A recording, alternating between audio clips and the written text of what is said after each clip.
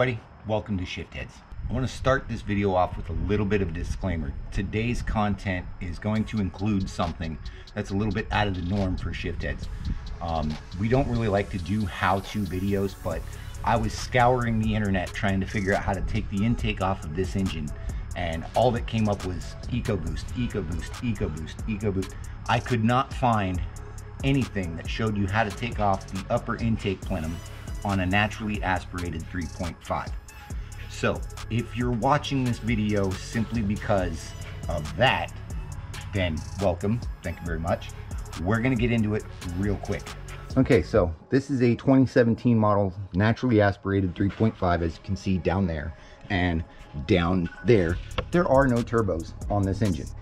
Now, like I said, I scoured the internet looking for how to take off this upper intake plenum because I wanted to make sure that there was nothing that was going to surprise me, and unfortunately I couldn't find anything. So the simple fact of the matter is before you do anything, disconnect the battery, take the negative cable off. You don't want to short out any of these circuits in case they're live power or whatnot, and you could have a bad day after that. But I ended up taking off the intake boot here. These are 7mm bolts, one there and one there, okay? And you can move this air intake hose out of the way.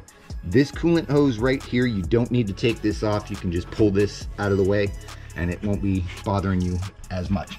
There's this connector back here that I couldn't quite figure out how to take off, and I didn't want to break it, so I just left it on, and it just goes to this little T-fitting here and to the vacuum for the power booster. Okay, and I left that one on too.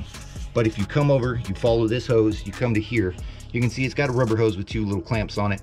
I recommend you take it off from this clamp, because this one right here, it's got a huge barb on this plastic piece, and if you tug on this plastic too hard, you could break this, and that could cause a vacuum leak, which could give you a check engine light, and it's just not a fun day. Now, this hose right here goes to the PCV on this side of the engine.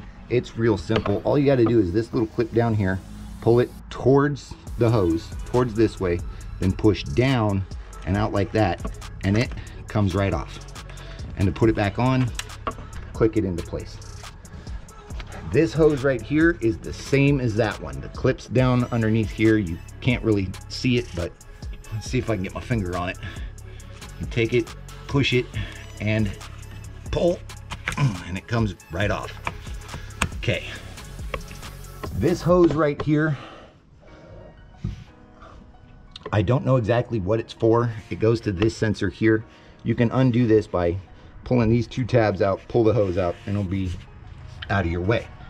This clip right here, there are two little tabs on the bottom, on the other side where my fingers are. You can squeeze those two tabs together and this piece will pop up. Then you can pull that out, and I'll show you real quick those tabs.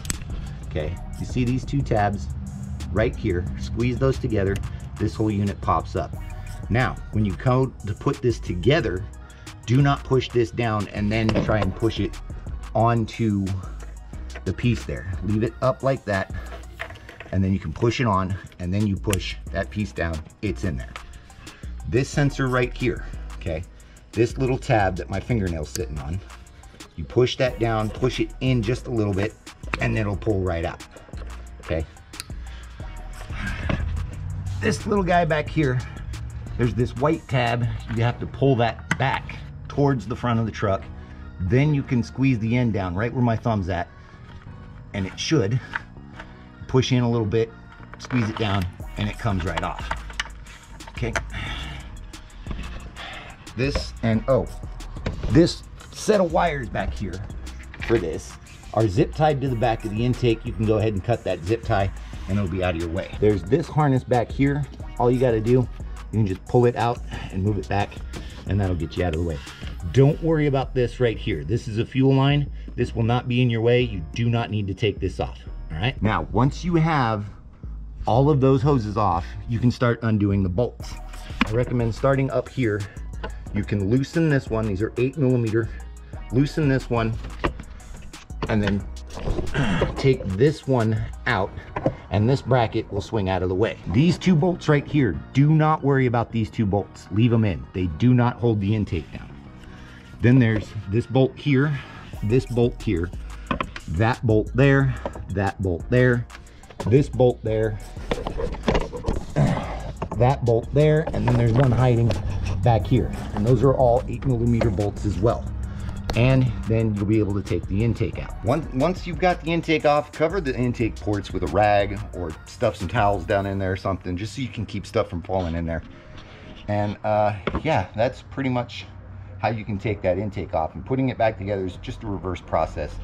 Don't forget to put this little guy back in, because once you take this off and throw it around, he kind of falls down to the back of the engine bay, and he's kind of hard to get out. But I hope you found that informative, and that should conclude the educational portion of this video.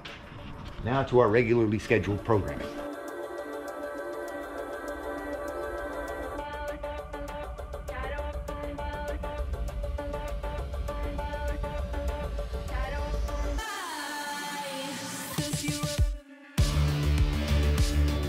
Okay, so as it turns out, this little harness is attached back here for this sensor by a zip tie, so we can just cut that real quick and we can pull that whole thing out. And I figured out how to get this clip off. I'll show you that in just a minute.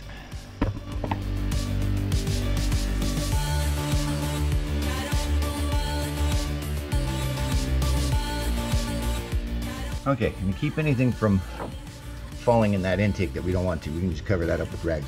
And then you have access to your spark plugs, and then putting everything back together is just a reverse process of what I just showed you. I'm too short for this. I can't reach it. I'm on my freaking tippy toes and I can't get to that sucker. Here we go. Got a little bit of a stool.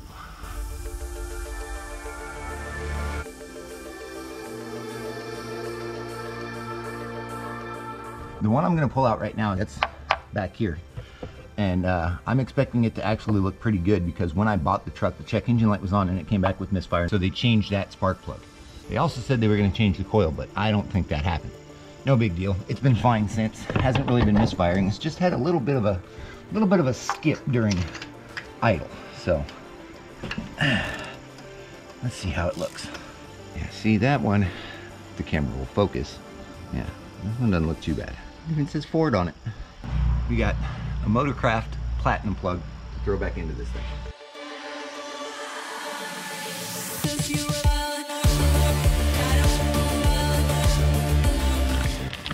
And this is the problem with working with gloves. I can't figure out what I'm doing and I can't get the...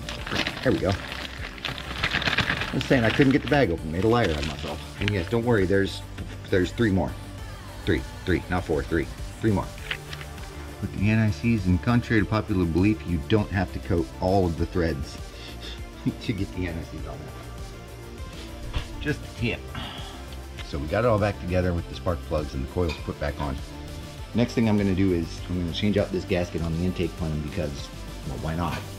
And I'm going to change the gasket on the throttle body and clean the throttle body. And what really sucks is I had to order this entire kit of gaskets just for those 2 right there. 1 and 2. That's it. Alright, got it all back together, got the new spark plugs in, everything's running fancy, nice and fine. It's still got a little bit of a rough spot and idle, but I'm not too worried about it. So that's gonna wrap up that portion. That actually got done pretty quick, but now she needs a bath. She's dirty. Let's go get that done. So yeah, I'm gonna try this wash because it's owned by the guy that owns the company I work for, and I forgot to take my antenna off, so hopefully it doesn't rip it off. Shit. Ooh, pretty colors. Really worried about my antenna.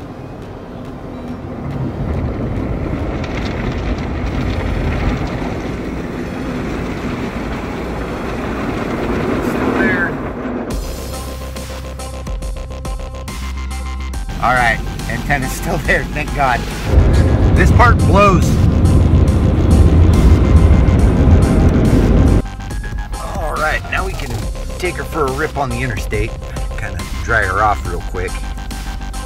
And we should be good. It knocked that mirror out. Now I can't shit. Now, I don't know if this is just a placebo effect, but she feels a lot more responsive.